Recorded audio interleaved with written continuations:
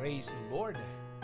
Amen. Isang magandang Thursday night po sa ating mga estudyante.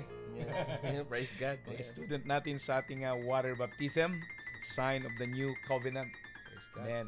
Kami po ay nandito muli sa inyo mga kapatid.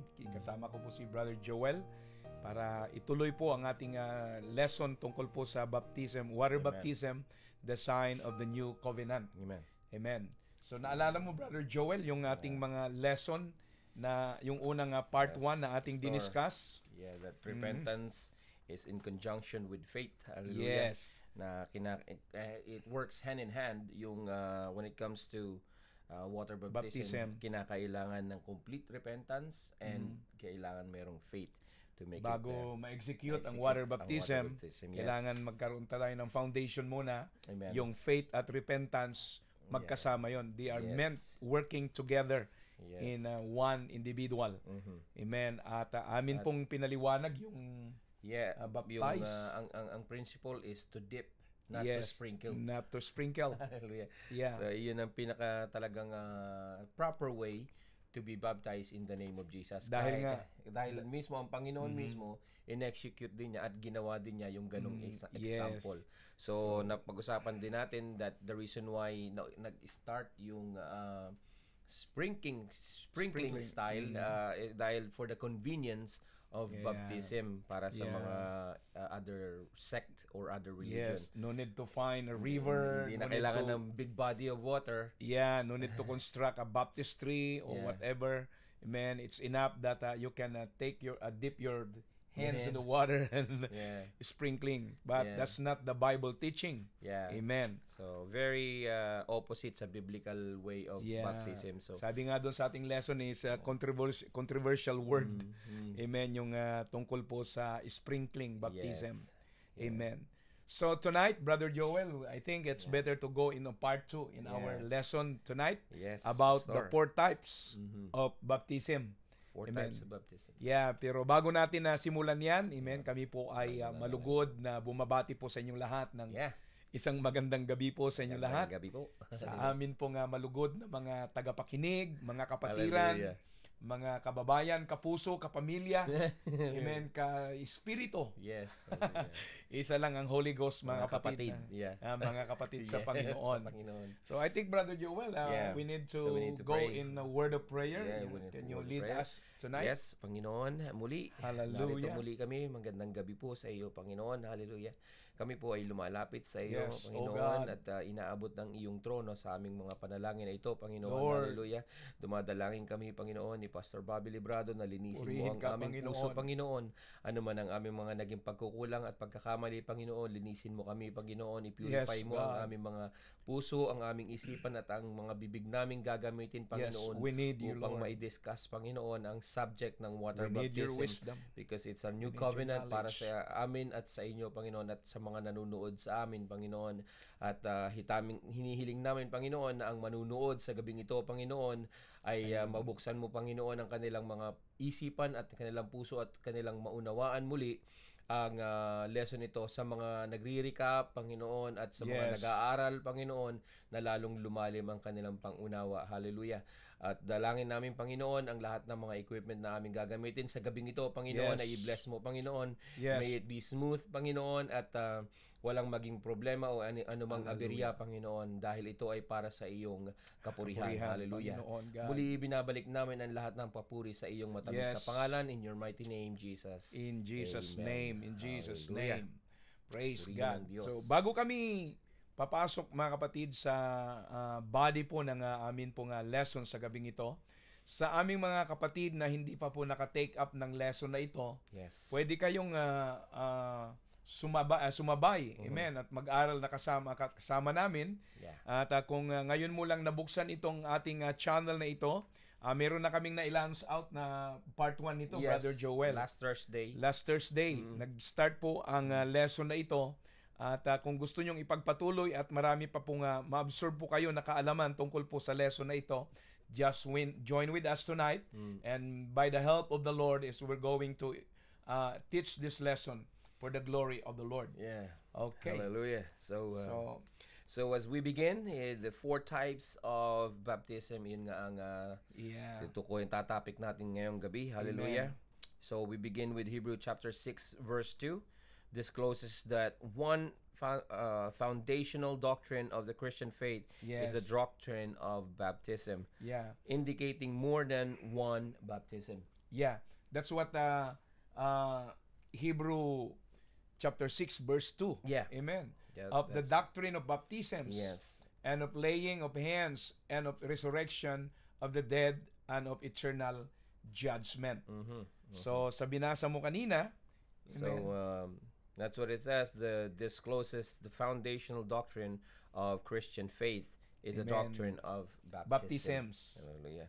It is indicating more than one baptism. In fact, there are 4 distinct type of baptism revealed in the New Testament. Hallelujah. Yeah. So ang magandang revelation to na meron palang 4 na uri ng pagbautismo ng baptism na i-reveal natin ngayong gabi. Hallelujah.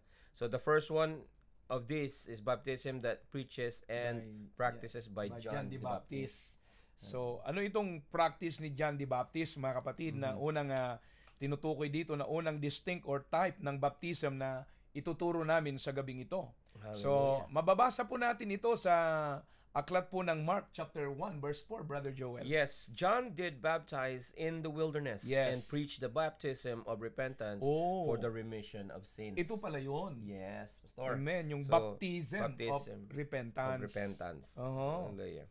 And para sa remission ng kasalanan. Yes.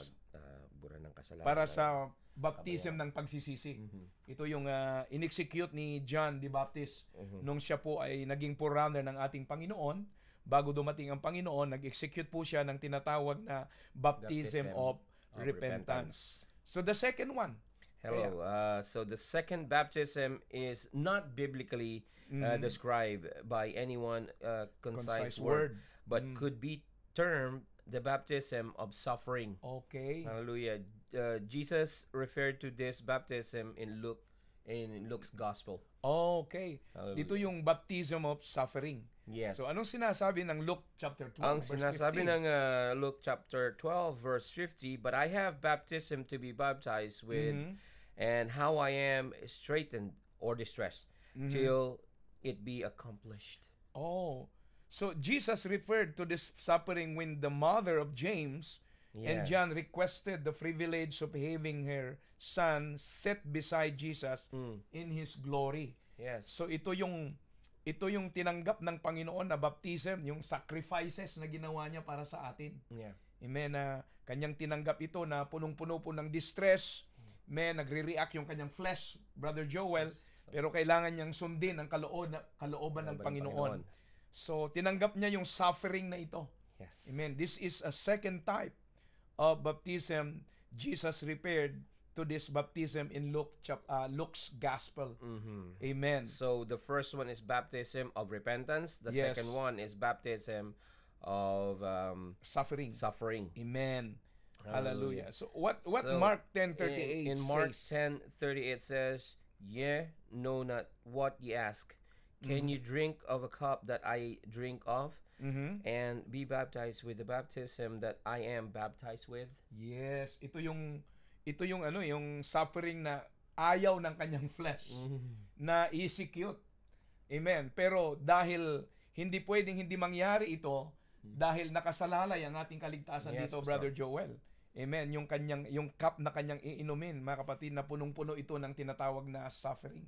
So this reference portrays the imminent spiritual and physical surrender Jesus assumed upon himself in bearing the sins of the world. Ito yon. Yeah. Kung hindi niya ito tinanggap at ni-receive itong baptism of suffering sa kanyang buhay, siguro hindi lang talaga siguro, hindi tayo naligtas. Yeah. So, dahil sa kanya mismo, yung pagbuhat nga niya ng ating mga kasalanan dito sa mundo. Yes. So, that portray an imminent spiritual and physical surrender ng ating Panginoon. Hallelujah. So, physical talaga na tinanggap niya. He poured it on his shoulder. Amen. The ransom of many. Just to redeem everyone. Yes. Hallelujah. To redeem us. Hallelujah. So, the third baptism in the New Testament is baptism in water commended by Jesus in the Gospel of Matthew and Mark. Hallelujah. Ito na yung inutusan niya yung mga disciples. Amen. Si Mateo at si Mark. Hallelujah. So, ang sinabi sa Matthew chapter 28 verse 19, paalala ng Panginoon, hallelujah, "Go ye therefore and teach all nations, baptizing them in the name of the Father and of the Son and of the Holy Ghost." In short, in Jesus' name. Hallelujah. So, ito yung Great Commission. Great Commission. In-address niya ito sa 11 eh. Yeah. Kung basahin natin kasi yung Matthew, mga kapatid, in-address ito sa 11 kasi wala na dito si ano eh. yung isa. Wala na isa. Yes. Yung isang naghudas. Yeah. So, sa 11 po ito in-address yung itong Great Commission na ito. At sinabi niya sa Mark 16, 15 and 16, nung ito ay in-execute po nila sa Great Commission na ito.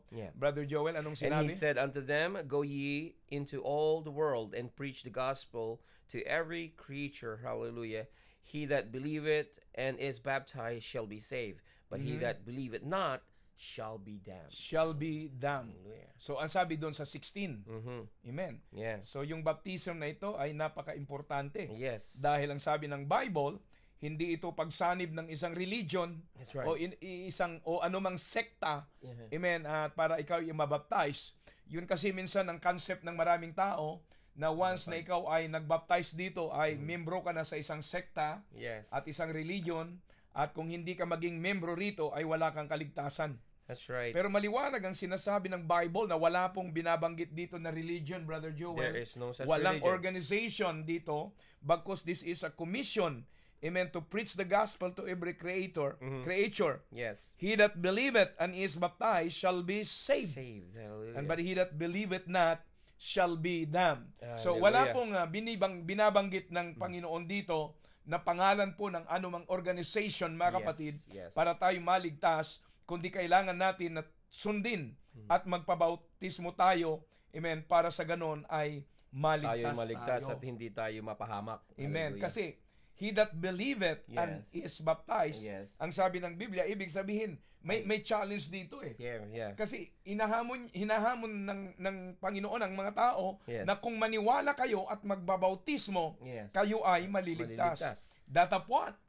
Kung hindi kayo maniniwala, kung kayo ay magre-resist, kung kayo ay aayaw sa inaalok ng Panginoon na kaligtasan, sa ayaw at sa gusto ng tao, mapaparusahan siya. Hallelujah. Shall be damned. Maliwanag po ang sinasabi ng Bible. So mabigat po ito, mga kapatid. Actually, ang Panginoon, Brother Joel, hindi naman siya isang cruel na Diyos na parurusahan ng tao, pero dahil po sa pag-resist ba, yung pagtanggi ng tao sa hinaalok ng Panginoon na bautismo, sa ayaw at sa gusto ng tao, talagang mapaparusahan. So masakit ito na tanggapin. Amen. So, mahirap maging stubborn, lalo na pagka ang Panginoon ang nag-o-offer, lalo na ang pinag-uusapan ay iyong kaligtasan. Amen. So, hindi natin kailangang talikuran ito o ipagsawalang bahala o tanggihan. So, dahil, ito ay para sa iyong kaligtasan. Kaligtasan ito, mga kapatid. Kaligtasan ang pinag-uusapan. Hindi pagsanib sa relihiyon ang pinag-uusapan. Walang sinabi ang Panginoon na ikaw ay maligtas sa relihiyon. Kundi kailangan maniwala ka dito at kailangan kang mabautismuhan para ikaw ay maligtas. Yan sabi ng Biblia. Pero kung hindi, sabi ng Panginoon mismo, mapaparusahan po tayo. Amen. So ang tao ay mapaparusahan lamang pala kung siya ay tatanggi sa inaalok ng Panginoon. Kung ikaw'y sumuway. Sumuway. Kung ayaw mo, tanggihan mo ito, I'm very sorry, mga kapatid. Kaya doon pa lang i-execute ng Diyos ang kanyang galit para parusahan ng tao because of the stubbornness of people. Amen? Praise the Lord. So maliwanag yung tinuturo ng Bible sa gabing ito, mga kapatid. Kailangan lang natin dito, simple lang, Brother Joel. Obedience. Pagsunod niya sa Amen. Hallelujah.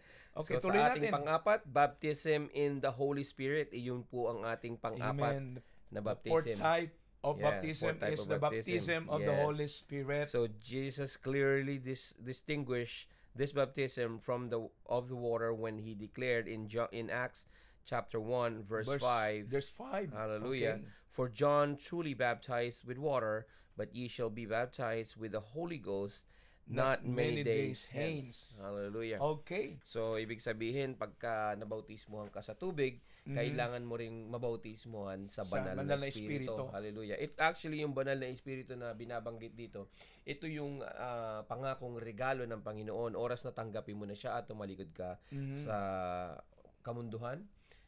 Magiging best gift of all mo ang mabautismohan sa banal na Espiritu. Hallelujah. Pero Brother Joel, quote and quote naririnig ko sa mga ibang mga ngaral na kapag ikaw daw ay nailubog na sa tubig, ay nabautismohan ka na rin daw, quote and quote, ng banal na Espiritu.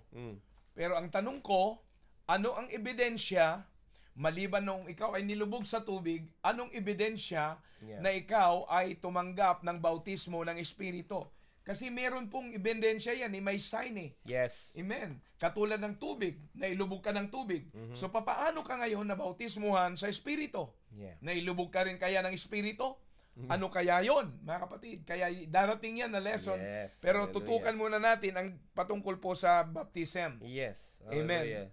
So although King James Version reads baptized with the Holy Ghost, the actual Greek text record baptized in the Holy Ghost, the entire Greek text of the New Testament uses only two preposition with the verb to baptized. Hallelujah. Amen.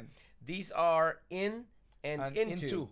Hence the real meaning of the word baptized. The cause to be dipped or immersed. Hallelujah. Amen. So basically, baptism in the Holy Ghost is for the purpose of receiving the supernatural experience of power to be witness for Christ.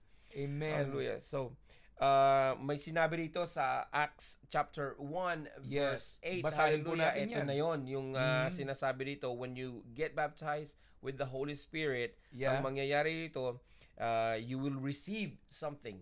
Hallelujah. Sa Acts chapter 1 verse 8, but ye shall receive power after that the Holy Ghost is come upon you. Hallelujah. And ye shall be witness into both unto me in Jerusalem, in Judea, and in Samaria, and unto the uttermost part of the earth. So ito yung sinasabi ng Bible. Na kapag tinanggap natin yung kapangyarihang ito na pangako ng Panginoong Hesukristo, amen, tayo po ay magiging witness, magiging saksi po tayo. Pag sinabing saksi, kailangan yung puspos ka ng Holy Ghost. Yes, amen. Hindi ka pwedeng magsaksi-saksihan dyan. Yes. Kung wala kang Espiritu ng Panginoon. Kasi ang sabi ng Panginoon, but ye shall receive power after the Holy Ghost is come upon you. Kapag dumating na yung Espiritu at hallelujah, natanggap mo ito, nabautismuhan ka ng tinatawag na Espiritu Santo, doon pa lang magiging ikaw ay totoong saksi. Amen. Magsimula yan sa iyong sarili. Amen. At sa Jerusalem, sa Judea, sa Samaria, hanggang sa kaduluduluan ng mundong ito. Amen. Praise ikaw God. ay maging saksi. Saan ka man pumunta, mga kapatid, kapag ikaw ay bautismado sa Espiritu ng Panginoon, you are the living witness of the Lord Jesus Christ. So you will have power. You have the power to witness. Itong binabanggit dito na kapangyarihan, hallelujah, kung matatandaan nyo na si Moses, isa sa mga may problema yan si Moses, yung pagiging stammer niya, stammering mouth niya, hindi siya nakakapagsalita ng diretso, stutter siya. So ang nangyayari pagka nandoon ang indwelling spirit, he becomes bold. Hallelujah, when speaking the word of God. So ganun din yun sa atin. So hindi tayo mahihiyang maglahad ng salita ng Panginoon when it comes to witnessing, kasi katulad ng binanggit dito, you will be a witness for God, to God. Hallelujah. Kasi magiging bold ka sa paglalahad ng salita ng Panginoon. So we need the power. So we need that indwelling power of the Spirit. Hallelujah. So we find 4 baptism. First, John's baptism in water for repentance. Hallelujah. And the second one is baptism of suffering. Hallelujah. The third is baptism in water using the full invested and authority and power. The name of the Lord Jesus Christ only. Yes, Only, huh? only. Yes. And the fourth is the baptism in the Holy Spirit, a supernatural experience of power from above. Hallelujah. Hallelujah. So, So ito yung apat yeah. na baptism na aming tinuturo rito. Pero hindi ibig sabihin na i-execute lahat ito sa iyo. Amen. So there is a new preacher with a new message na kailangan nating malaman ngayon sa sa gabing ito. Amen. Akala ko prayer devotion kasi umaga eh. Nasanay tayo. Nasanay kami na magkakasama tayo laging umaga. Minsan kaming magturo sa inyo ng gabi. Sabi ko, feeling ko akala ko umaga eh. Okay. Balik tayo sa ating topic. Hallelujah. Hallelujah. Kaunting patalastas lang yun para naman mabuhayan kayo dyan. Hallelujah. Hallelujah. Okay, baptism of John. Number Yes. 1, baptism of suffering. Yes. Water baptism in the name of the Lord Jesus Christ. And baptism in the Holy Ghost. Yeah. Okay, so let's go now to a new preacher, with a new message.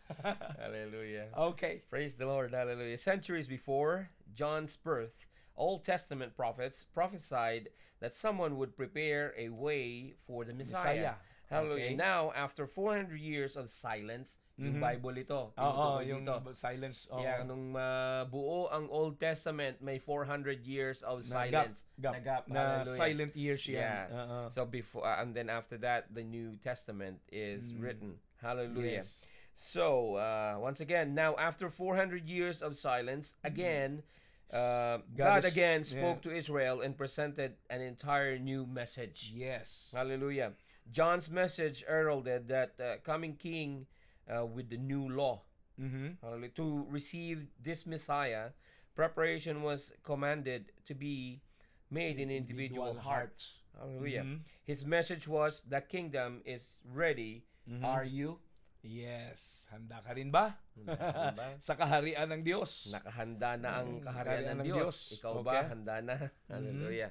Handa ka na ba ngayon? Hallelujah. Okay, kung hindi ka pa nakaranas nito, yes, kailangan, amen, ang chances, ang privilege, ano pa, ang opportunity, ang dami mong magiging opportunity ngayon. At kailangan maunawaan natin na itong kaligtasan na ito, Brother Joel, ay hindi na ito kailangan na katulad ng nagisnan natin na turo ng ating mga magulang na anak, kailangan kang magsimba, kailangan kang maging mapanalanginin, kailangan kang laging mag-aalay para ikaw ay maligtas at mapunta sa langit. Yes. So, pero iilan po ang mga parents na nagtuturo sa ganitong klase ng pagtuturo, Brother Joel. Amen. Actually, nung bata ako, hindi ko narinig ito eh. Ang alam ko lang, magsimba ako, magpartik ng ustiya, yung communion. Hindi lang ito, bago mag-communion, meron tayong tinatawag nung bata tayo na 7 sakramento ba yon? Yeah, yung homily. Homily, amen, okay. So ginawa sa akin ito. So assuming na ang puso ko, ang isip ko ay ligtas ako. Pero hindi ko pa pala natutupad ang sinasabi ng Biblia na talagang plataforma ng Biblia para ma-obtain ng tinatawag na kaligtasan. At kaya salamat, meron pong forerunner ang ating Messiah na unang nag-execute ng tinatawag na baptism of John. Amen. Yes, so unaccustomed hearing from God, a forerunner was necessary to awaken the Jewish people. Yes. So John was sent to preach and baptize. Yes, that's what we're talking about. Yes. Hallelujah. So siya yung forerunner. Yung forerunners, inihanda na niya yung talagang daan ng ating Panginoon para dalhin ang tunay na plan of salvation. Yeah. So, this strange new prophet came in the spirit and the power of Elijah. Wow. Amen. So with a special anointing attracting throng, hallelujah, of people. Yeah. Boldly he proclaimed, if you want to enter into this kingdom, hallelujah, you must prepare yourself by repenting of your sins. Yun ang una. Yes. So demonstrate your repentance by allowing me to baptize you for the remission of your sins. Yun ang sinabi ni John. So until then, God had dealt with His people through the law, the priesthood, and the temple. Now a change was occurring. Hallelujah. the entire system of Judaism was coming to an end. Soon the law would be fulfilled in the Messiah himself. So nung dumating ang ating Panginoon, siya ang nag-execute yung katuparan ng law, yung kautusan na ibinigay ng Diyos kay Moses sa Old Testament, at ang Panginoon ang siyang tumupad nito. Amen. So to receive the new system, they had to abandon the old. Ito yung law noon na binigay ng Diyos sa Old Testament. So that everyone must repent and confess his sin as he waded into the muddy Jordan River to be baptized. So John's ministry was to weaken the religious tradition and to prepare people for the fresh message from God. So John always directed people beyond himself to his successors. Kaya siya nga yung forerunners Siya yung nag-prepare ng daan ng Panginoon para i-execute itong bagong mensahe. Amen, na hindi ito narinig ng sinuman. At salamat, mayroong Jesus na dumating sa ating buhay. Amen. So by design, John's ministry was brief and temporary. It was merely a period of transposition or a dispensational, hallelujah, link between the dispensation of law and dispensation of the gospel of church age. Hallelujah. Okay. So sinabi sa Luke 16:16, hallelujah, the law and the prophets were until John. Since that time the kingdom of God is preached, and every man presseth, hallelujah, into it. Yes. So ito yung fulfillment na, mga kapatid, ng law sa dispensation ng gospel, dahil ang dala-dala ng ating Panginoon ay full of grace na gospel. Amen. At hindi mahihirapan ng tao na sundin ng katulad doon sa dispensation of law, na kapag wala kang dala-dalang mga animals, hindi po mapapatawad ang iyong kasalanan. Amen.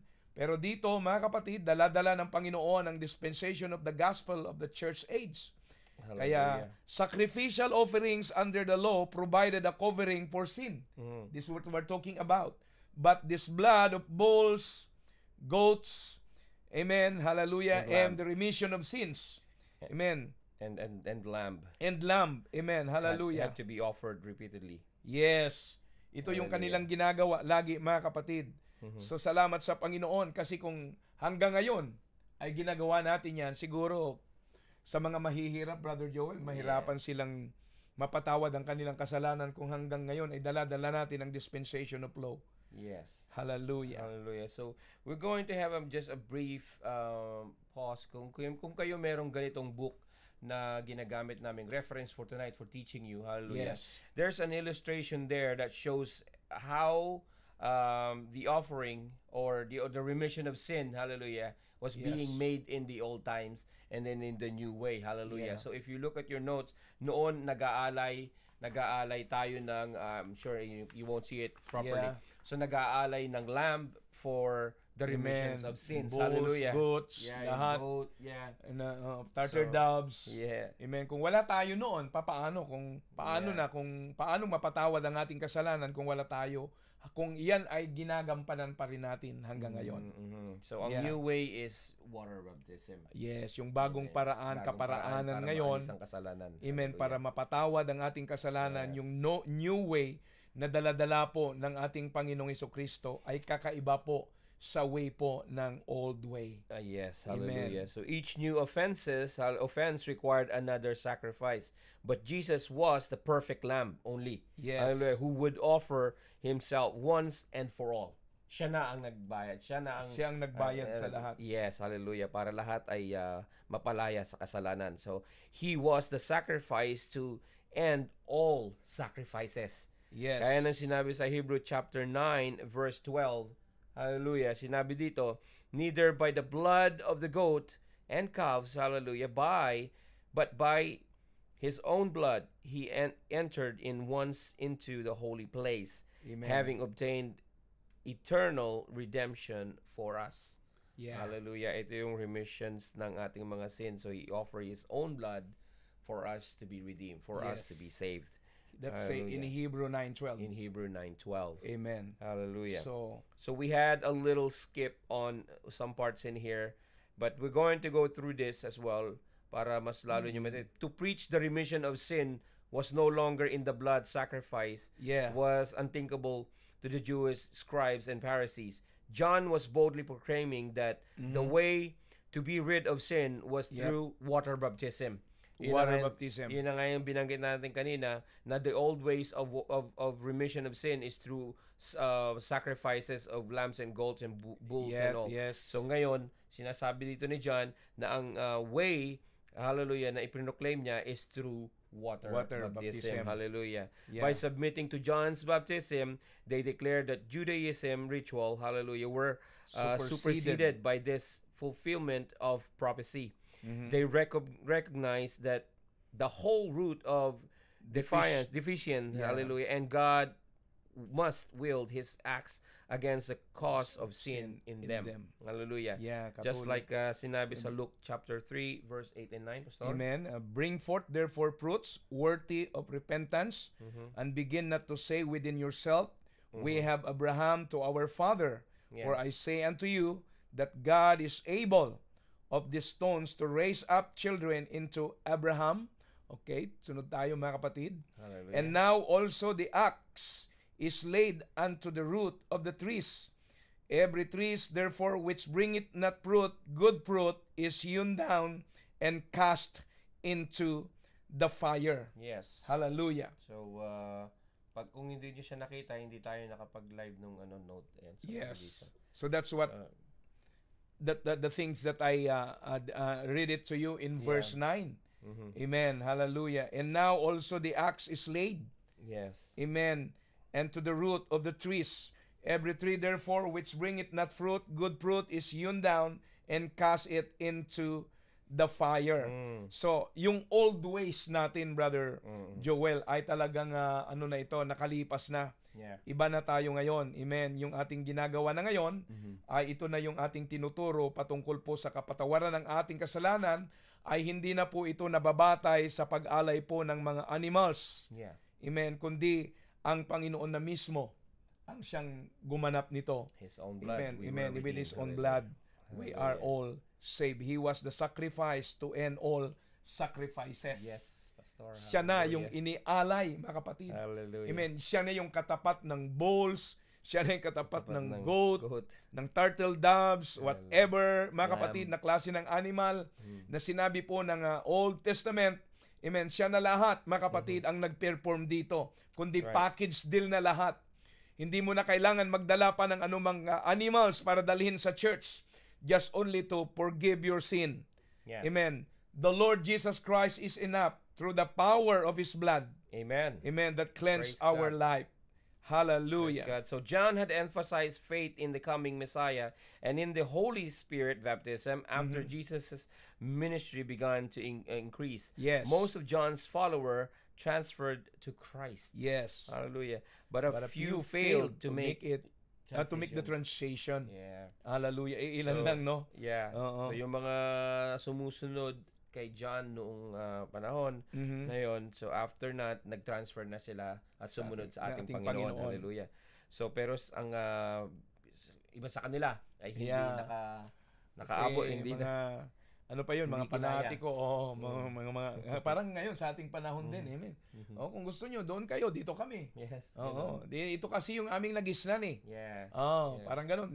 Kung nangyari sa ating panahon, nangyari din sa panahon ng ating Panginoon, nung siya po ay dumating dito kasama po si John the Baptist. So those who failed to recognize God's change of leadership no longer had a message. So the residue remaining with John's misguided followers was the outward form of John's baptism, water baptism. That's what in Acts 19:2 and 4. But all the remaining has vanished. Okay. So nakita po natin ngayon, mga kapatid, yung ministry na pinagkaiba na tinatawag natin na nag-link, mga kapatid, mula sa batas at sa ebanghelyo ng ating Panginoon. So look at this church. Amen. So nabasa natin yung Hebrew 9:12 kanina, no? Pastor. Okay. So we have John's ministry linked to the law with the gospel. Yes. Merong doon sa first part na yon, if you are following us through your notes, hallelujah. Amen. One side of it says it's the dispensation of law. The dispensation of law. Hallelujah. And the other one is the dispensation of the gospel. Hallelujah. Meaning, ito yung sa dispensation of law, ito yung sa Old Testament na sa time ni Moses. Yeah. Hallelujah. And ito naman sa dispensation of the gospel, ito yung nang ipinanganak ang ating Panginoon, napako sa krus, inilibing at nabuhay on the third day, and then in the final, in His ascension, He poured out all the Spirit in the upper room. Amen. This is when the Lord born in Bethlehem. Yes. And He was died. Yeah. He was buried, and He was resurrected at the third day. This is the death, the burial, and the resurrection of the Lord Jesus Christ. Amen. Hallelujah. So, let's talk about what is the difference about this. So, there are a couple of differences in here. What was the new about John's baptism? Ito yung dipping in water had already been commanded in the law as a religious rite for priest. Yes. Ito yung binanggit sa Exodus chapter 30, verse 20, at gayon din sa chapter 40, verse 12. All Israelites had to be dipped in water for various ceremonial uncleanness. So sila din, sumunod na sila dito dahil nakita nila na talagang andun yung yung power ng Panginoon. Of course, nakita nila yung ministry ng ating Panginoon within 33 years na kanyang pagganap dito sa lupa, mga kapatid, bago siya umakyat sa langit. So, pati itong mga Israelites na iba dito ay sumunod na rin sila na nagpabautismo sa tubig. Amen. Hallelujah. Para doon sa kanilang kapatawaran ng kanilang mga kasalanan. Exactly. Amen. Hallelujah. So, water baptism was also practiced frequently among the essences. Hallelujah. Amen. The people who preserve the Dead Sea Scroll for us. They were very strict and separatist in their religion. Essence, hallelujah. Essene, hallelujah. Baptism were practiced before John, and Baptists preach his baptism of repentance. So, before pala dito, meron nang nag-execute, meron nang gumaganap nito. Pero hindi lang nila alam kung paano ito gawin kasi hindi pa talaga na ituro sa kanila ang tamang baptism. Amen. O paanong sabi natin, I would like to use the word formula of baptism. Amen. Yeah, yung proper method para yung proper method in baptism. Yes. So, meron na rin. So, the Jews also baptized when proselytes were admitted into their religion. A proselyte was a Gentile who caused or chose to obey the Jew law and Jewish law, was allowed and complete fellowship with the people of Israel, hallelujah, by the threefold ritual. Yeah, itong mga proselytes na ito, they are the Gentiles, and we are the part of the people. Gentiles. Yeah, so, we are that proselyte before. Na wala tayong plano sa plano ng Diyos na iligtas. Ang kanang target lang ay ang mga Israelites. And because they reject the Messiah when Jesus came in Jerusalem. So marami mga kapatid at itong mga proselytes na ito, itong mga Gentiles na ito, mga kapatid, na ang tingin ng mga Hudyo sa kanila ay it seems like a dog. Amen. Talagang rag lang sila, walang kwentang mga tao. Pero thank God. Amen, Brother Joel. Sa kabila ng walang kwenta natin noon sa presensya at harapan ng Diyos, naging special tayo ngayon. Hallelujah. Amen. Dahil sa kanyang kamatayan. Yes, so there are threefold ritual na binabanggit dito na kinakailangan gawin. So, circumcision for male proselytes. Yes. Yun ang kauna-unahan. Kailangan magpatuli. Hallelujah, mga kalalakihan ng mga proselytes. Hallelujah. Baptism. While the law was read, hallelujah, the candidate stood neck deep in water. Amen. Then he ducked himself talagang as a symbol of cleansing for the Gentile uncleanness. Yeah. Talagang total submission paglubog. Ang una pa lang lubog na kagad hanggang liig. So ulo na lang. Amen. So yung third part is offering of an animal sacrifice. So So based on the circumcision requirement, more women became proselyte than men. Many men called God-fearer did not experience this painful ritual and therefore were not Jews by Abraham's guidelines. Oh, yeah. So John's baptism was neither proselyte baptism nor Christian baptism. Proselyte baptism was administered only to converts to the Jewish faith. But John the Baptist, the Jews themselves. So nung dumating pala sila rito, marami ng klaseng mga pananampalataya din ang kanilang nadatnan. Yes. Amen. For a Jew to submit to John's baptism was an acknowledgement that his physical birth as a descendant of Abraham was an insufficient preparation. Okay. May kulang pa. May kulang pa. Kaya ang lahat ng kulang, mga kapatid, nung dumating ang Panginoon, siya yung kumumpleto. Yes. Amen. So, yung kanilang ini-execute noon na baptism, lalo na sa mga proselyte baptism, mga kapatid, meron pong something lacking. Yes. Na parang hindi pa ito yata yung tamang paraan ng sabi nating pagiging religious person. Amen. At ito'y kulang pa, mga kapatid. At thank God dahil sa privilege nung dumating ang Panginoon, amen, mula sa dispensation of law, amen, dinala niya ang dispensation of the gospel. Yes. At ang gospel na yan, nadala-dala ng Panginoon, that we need also to be baptized in that name for the remission of our sin. Hallelujah. And sin will remitted, amen, or sent away when we get baptized in that name of Jesus Christ. Amen. For those John baptized, they were justified by faith. Amen. Should they have died between the time of baptism by John and the death of Jesus? Yes. So their salvation would be measured like that Old Testament saints. So hindi pa po ito ganap noon. Hindi pa ito kumpleto hanggat hindi dumating ang ating Panginoon. That's right. Kaya Amen. yung sinasabi natin kanina, Brother Joel, hanggang hindi dumadating ang Panginoong Hesus sa buhay ng isang tao, hindi pa rin siya kumpleto at ganap na tao.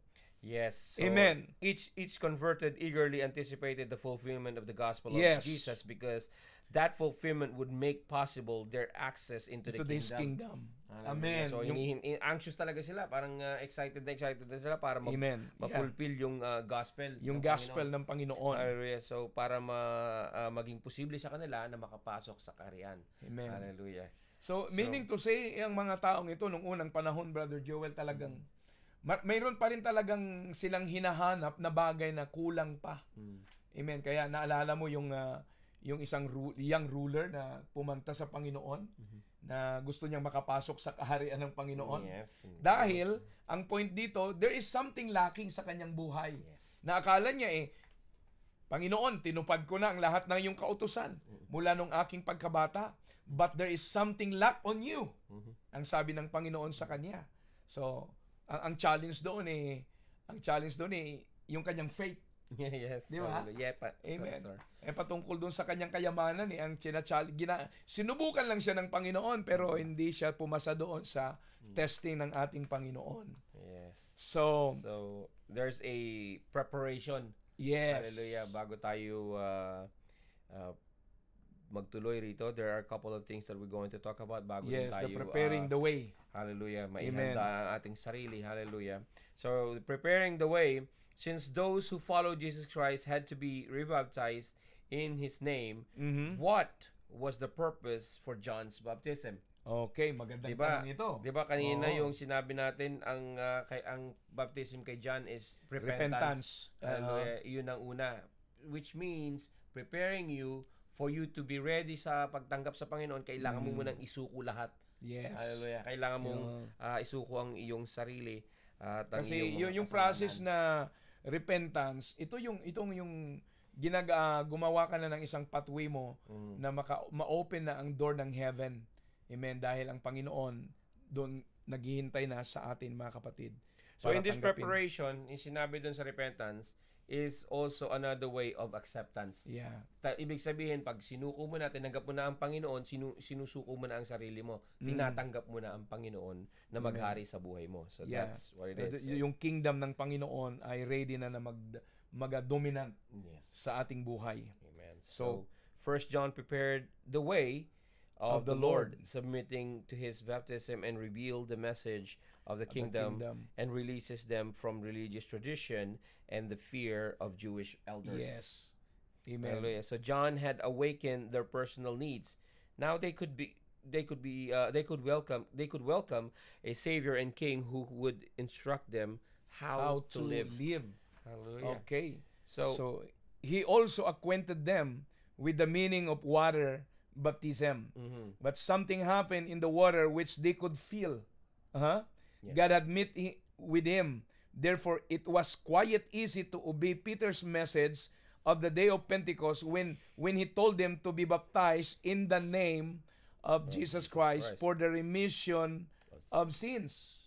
So last, John's converts became aware of the Holy Spirit. He had often compared his water baptism with a baptism of the Holy Ghost, that someday God would immerse them in His Spirit, and they eagerly anticipated it. So itong promise na ito, that you are not only, Brother Joel, get baptized in water, amen, but you need also to receive the baptism of the Holy Ghost. Amen. Para mapulfill, amen, yung plano ng kaligtasan sa buhay ng tao. Hindi lang tayo talaga pala mailubog sa tubig at ligtas ka na. But there is a second one that you need to receive it. It's all about the baptism of the Holy Spirit. Holy Spirit. So Amen. That's the second stage. Amen. Second stage. So, leaving as an example, binabanggit din dito sa lecture natin when we are left with an example. Katulad ng example na ginawa ng Panginoon na pagbabautismo sa paglulubog ng kanyang sarili. Anong inilubog siya ni John the Baptist sa Jordan River. Amen. So when it was time to begin his public ministry, Jesus was baptized by John in the Jordan River. Hallelujah. Yeah. So John's ministry was about 6 months old, and his hearers craved to see the Christ. No longer could Jesus hide himself in Nazareth when men were earnestly seeking for him. Yes. Amen. So Jesus chose to baptize at this particular time because he had reached the legal age of 30 years, hallelujah, to enter his ministry. Hallelujah. So both John and Jesus began preaching at the time a priest could legally begin officiating. Okay, maganda itong point na ito, Brother Joel. Itong line na ito na nabasa natin sa ating notes. Na maraming nagtatanong talaga, mga kapatid, na ano ba talaga, Pastor, ang tamang age? Tamang age ng isang tao kung siya ay magpabaptize na. Amen. Kasi sabi ng ibang mother, yung nanay ko ay yung anak ko, 4 years old pa lang siya, pero parang gustong-gusto na niya. Amen. So, kung pinag-uusapan po, mga kapatid, ng water baptism, amen, kaya nga, hindi po ina-apply sa isang infant, na siya po ay i-baptize, ay lubog sa tubig. Pag infant, hindi mo pwedeng i-baptize yan, mga kapatid. Mamamatay yan. Okay. So, ang infant, mga kapatid, ang infant ay inaalay lang yan, idinedicate lang yan sa Panginoon. Katulad ng ating Panginoong Jesus, nung siya po ay inalay ni Mary and Joseph. Amen. Hallelujah. So, ang tamang edad, mga kapatid, ang isang tao, sa akin lang ito ha, kasi ang Panginoon nung nabaptize siya, nasa line of 3 na po siya, 30. Amen. Hallelujah. So, ibig sabihin, nagsisimbolize lang na, hindi mo na antay ng 30 din. Bakit ang Panginoon nung 30 din siya nagpabaptize? Ang point dito, mga kapatid, pag dumating na yung maturity ng iyong kaisipan, amen, na kung ikaw ay marunong ng mamili o matakot, mapili ng mabuti at masama, at magkaroon ka na talaga ng tamang fear sa ating Panginoon, amen, that is a sign of pure maturity. At is a sign, mga kapatid, na nauunawaan mo na ang tinatawag na doctrine of baptism o teaching of baptism, na kailangan mo nang tanggapin ito. At kung alam mo na ang magiging resulta, kung ano ang mangyayari sa buhay mo when you get baptized, amen, in water. Amen. So, alimbawa, ay yung 5 years old na bata, kung matured na yung kanyang kaisipan. Why not? Why not? At naintindihan niya, alam mo ba ang ibig sabihin ng baptism kapag binaptize ka? At kung tama ang sagot niya at accurate sa sinasabi ng Bible, why not? Why not? Amen. So, yun ang point ko doon. So, depende ito sa pagkaunawa po ng isang tao. Yes. Kung siya ay willing na at naintindihan niya ito, ang tinatawag na water baptism. Yeah. That's why Jesus chose baptism is that particular time because he had reached the legal age of 30 years to enter his ministry. Yes. So hindi ibig sabihin na nung nagpabaptize siya ng ganitong taon ay antayin ko na lang ang 30 years old kasi si Jesus 30 siya. Kaya ang gagawin mo muna ngayon sa line sa between toddlers mo up to 29 magpasasa ka muna sa kasalanan dahil si Jesus hindi yun ang point doon, mga kapatid. Yes. Now kung yun ang reason mo, amen, paano kung dumating ang Panginoon? Yeah. Paano kung namatay ka sa panahon na yon na hindi ka nabaptize sa pangalan ni Jesus? Hindi ka napatawad sa iyong kasalanan. Great point, Pastor. Yes. Hindi nalinis ang iyong kasalanan. Exactly. Alam mo naman na ang baptism ay isang napakalaking bagay na ito ay magkaroon tayo ng remission ng ating kasalanan. Yes, pero kung hintayin mo at sasabihin mo na ang Panginoon nga 30 years old nung nagpabaptize, then ako pa kaya?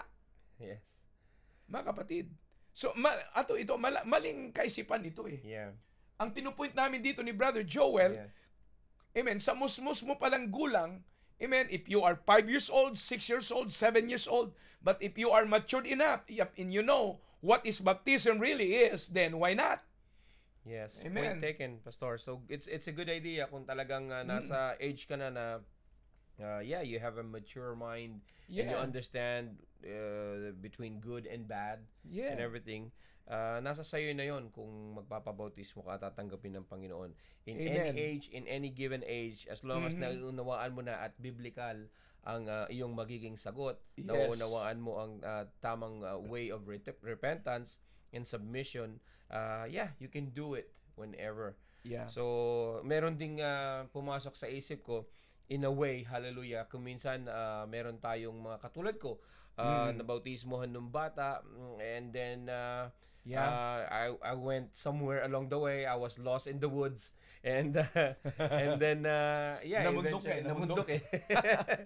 So yes, I had the water baptism. Yes, it's in Jesus' name. Yes, it is a proper way of baptism. And during that stage, siguro hindi pa talaga mature, hindi pa talagang nauunawaan yung purpose nung baptism and the purpose of God in my life. So that's why naligaw. Baka napasama ka lang sa flow noon. Yeah, that's exactly it, precisely. Parang yung silang lahat nagbaptize, ako na lang hindi ah. Yes. Pwede ba kasama ako?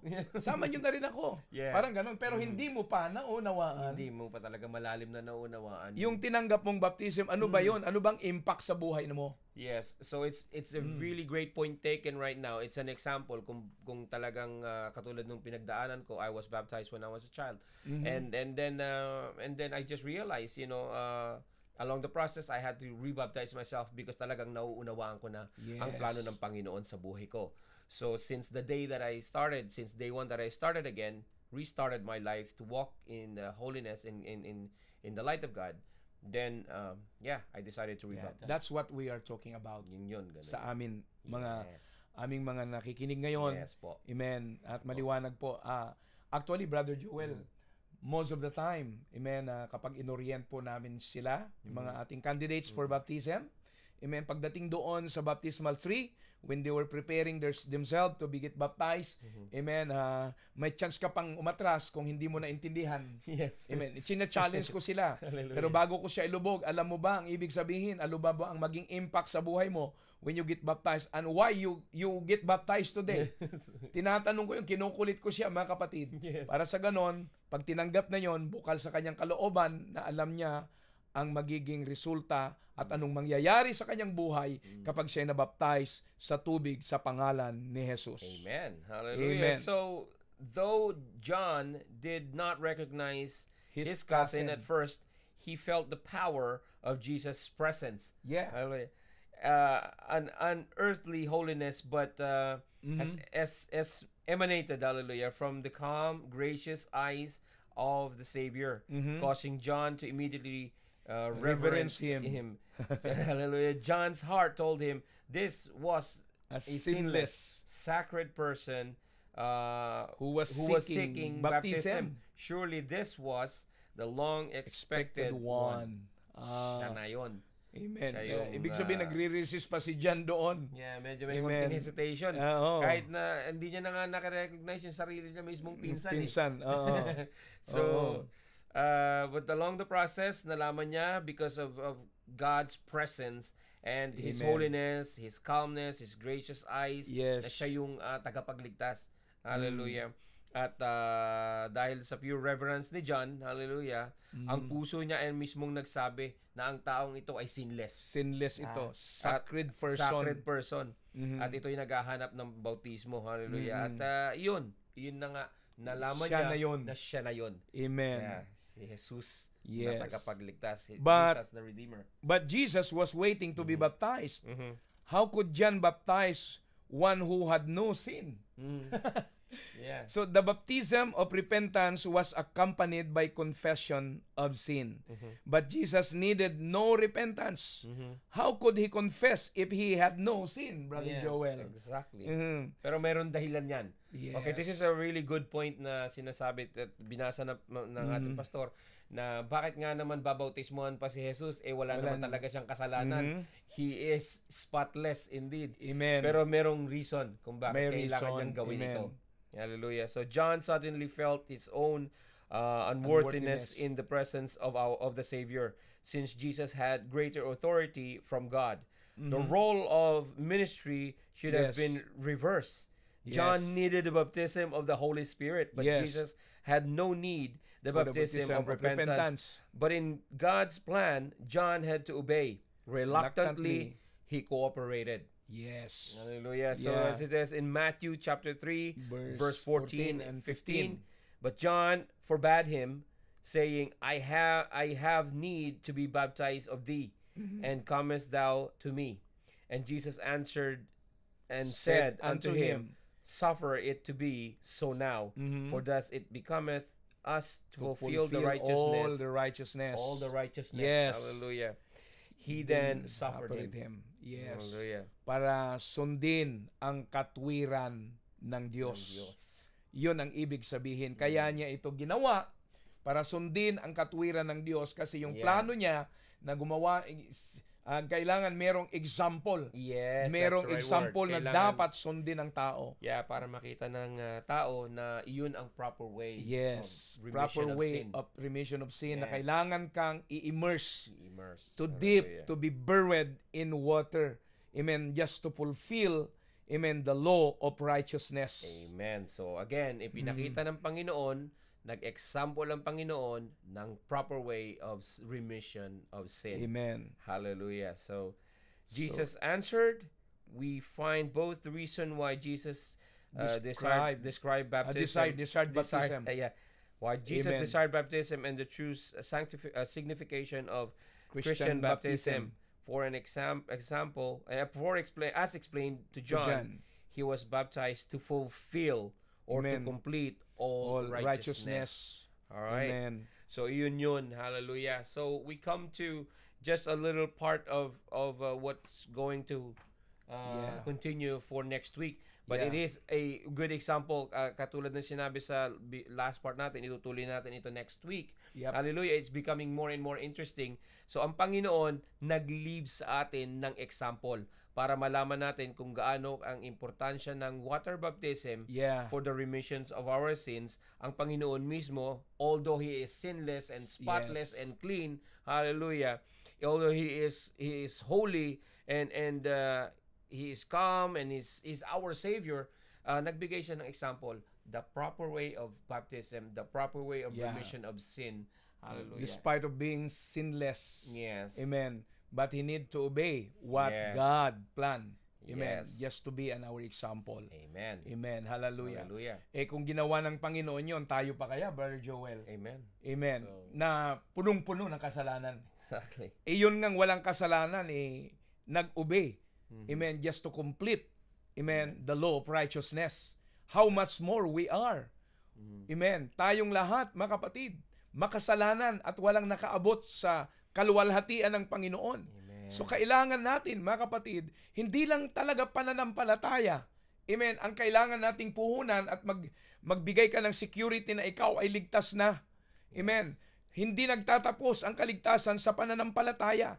Yes, we believe that we are saved by grace and by faith sa Panginoon. Amen. Pero kailangan, mga kapatid, meron pong action ang ating pananampalataya. Makita po yung gawa sa ating pananampalataya. That's the reason why faith without work is dead. Hallelujah. Amen. And bilang paliwanagan din sa part na ito na binanggit sa Romans 3:23, lahat tayo nagkasala. And we come short with the glory of God. Hallelujah. So kailangan talaga nating malinis ang ating sarili through water baptism. So it's a great topic. Alam namin nagiging exciting ito the more we get into the whole chapter. Hallelujah. Ito talagang nagiging mas maganda. Mas lalo yung may intindihan ang lesson na ito. Amen. And and I'm sure na yung nagtackle na nito, it's a good reminder. Hallelujah. Para mauling maalala nyo yung pinag-aralan nyo and yung importance ng lesson na ito. At sa mga nag-aaral ngayon, hallelujah, naway nauunawaan nyo ang kasi mas nadadissect namin ito. Like we always say, 2 heads are better than 1. So when you are receiving this kind of messages at mas na-expound namin, mas napapalawak namin yung understanding. Exactly. Amen. So with this, kung nakikita nyo, don't forget to leave your comment para maano namin kung may question kayo. Then we will give you an answer. We will give you an answer. Because hindi lang po namin ito kinukuha sa notes na ito. Mga kapatid, may mga books po kami na pinagkukunan nito, mga kapatid, para sa ganun lalo pong maging strong yung atin pong pagpapaliwanag, mga kapatid. At sa isang book po ni Lisa Taylor, mga kapatid, at nagsasabi din po siya tungkol po sa water baptism. Amen. Sa mga susunod na aming mga serye, amen, sa mga lesson na ito, mga kapatid, praise God, magkaroon kami ng reaction dahil may mga chances doon po sa debate between faith and water baptism na amin pong ipi-play sa inyo at makakuha tayo ng comments doon. Ano ba talaga ang dapat, pastor? Pananampalataya lang ba o kailangan ba ng water baptism? So hallelujah. Maliligtas ka ba kung faith lang ang magiging puhunan mo? Amen. O kailangan mo magandang puhunan 'yon, pero hindi ka magtatapos doon. Kapag may puhunan ka, kailangan mong i-business. Walang kwenta yung kapital mo kung hindi mo ito i-rule. Amen. Okay, sa business sa langit, mga kapatid, God's business. Mahalaga ito, mga kapatid. Ayun ng Panginoon. Hallelujah. Nagbigay siya ng mga talents, mga kapatid. Binigyan ng isa ng 10 talents. 10 talents, 20 talents. Praise God. So, pinagalitan niya yung isang talent, mga kapatid. Hinukay niya, mga kapatid. Amen. Pero yung iba, kanilang kinalakal. Kaya natuwa ang Panginoon. So, ang point namin dito, ang kaligtasan ay hindi lang sa pananampalataya, nakabase ka, mga kapatid. Kailangan saliksikin mo ang Bible kung pananampalataya lang ba, Panginoon, ang kailangan para ako'y maligtas o meron pa akong gagawin after my faith. So, kailangan yung faith mo may action. Exactly. Amen. So next week makikita nyo magkakaroon kami ng konting a little parang segue dito sa series na to. Magkakaroon kami ng konting reaction sa isang video para maintindihan nyo yung nangyayari doon sa debate doon sa video na yon. And then Pastor and I are gonna have a little reaction doon sa video na yon. So it's gonna be more exciting dahil maunawaan nyo kung faith lang ba ang kailangan para maligtas na or something else. So nakakalungkot naman yung mga ngaral nating iba na ang ginagamit lang ay pananampalataya para masabing ligtas na sila. Amen. Mga kapatid, salamat sa inyong time. Salamat po. Salamat sa inyong panahon. Time at panahon, pareho lang yon. Salamat sa inyong oras. Medyo malayo lang sa time. Ganoon pa rin yun. Alright. Ano ba, kuya? Alright. So mga kapatid, natutuwa lang kami, mga kapatid, dahil iyan yung comfort ng Panginoon. Amen. Sa ating pagpapagal. Actually, pagod kami ni Pastor.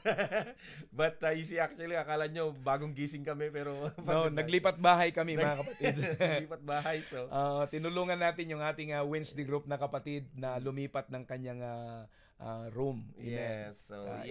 Ilang block din, mga kapatid, nagtulak kami ni Pastor Plaza. Amen. So it is good Hallelujah, to go on. Kumbaga sinabi natin na the show must go on, lalo na pag ang Panginoon ang pagsisilbihan natin. Hallelujah. For the glory of God. Hallelujah. Muli nagpapasalamat kami sa inyong panonood at hope may naintindihan kayo na mas malalim pa. O even though natakil nyo na to o hindi pa man, hallelujah, dapat nating patuloy na pag-aralan ang salita ng Panginoon. I think, Brother Joel, we need to close it in prayer para ang Panginoon ay patuloy na mag-bless sa ating pinag-aaralan sa gabing ito. Oh Lord, Panginoon, thank you so much for this wonderful privilege that you have done in our life tonight. Thank you, Lord, for every line that we discuss, we teach, Lord, upon this subject. Father, hindi lang ito, Panginoon, subject naming tinuturo. Bagkus, Lord, gamitin mo ito na marami pang kaluluwa ang iyong tawagin at mag-response, Panginoon, sa tawag ng pananampalataya, sa tawag ng pagsisisi, at sa tawag, Panginoon, ng bautismo sa iyong pangalan, at sa tawag, Panginoon, ng bautismo sa iyong banal na Espiritu, Panginoon. At higit sa lahat, ang mabuhay na may kabanalan, Ama, habang kami po ay naghihintay sa iyo. Panginoon, bigyan mo kaming patuloy ng wisdom at knowledge, Panginoon, na ituro ang subject na ito upang umabot pa sa mga taong hindi pa po naligtas, hindi pa po naabot ng Ebanghelyo, Panginoon. Hallelujah, ng pananampalataya, ng pagsisisi, Panginoon, at ng bautismo sa iyong pangalan at pagtanggap ng bautismo sa iyong Espiritu, Panginoon. Amin pong desire, Ama, amin pong burden, Panginoon, na ang mga unsaved people, O God, ay masave sila. Bigyan mo sila ng pagkakataon, Panginoon, na maligtas.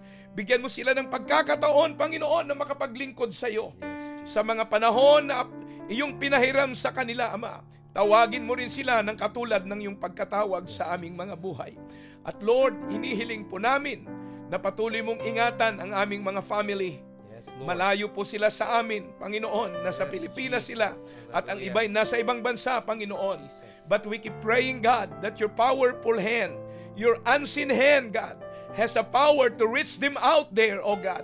Let's cover them with your precious blood and protect us, Lord, by this spreading virus, Lord, around the world. Lord, Jesus, Father, continue cover us and envelope us, God, with the power of your precious blood. Continue, Lord, bless this platform, Lord, that we always use for your glory. In the morning prayer, in the teaching of your word, oh God, using for the growth lesson, Lord, every Sunday night, oh God. I pray, God, always the double portion of your anointing to be upon us, to be upon your people, oh God. Father in heaven, this is our thanksgiving and prayer. In the name of Jesus Christ, we pray. Amen and amen. Hallelujah. So, this is Brother Joel.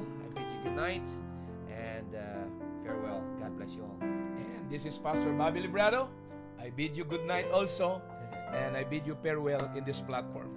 God bless you all. Maranatha. Amen.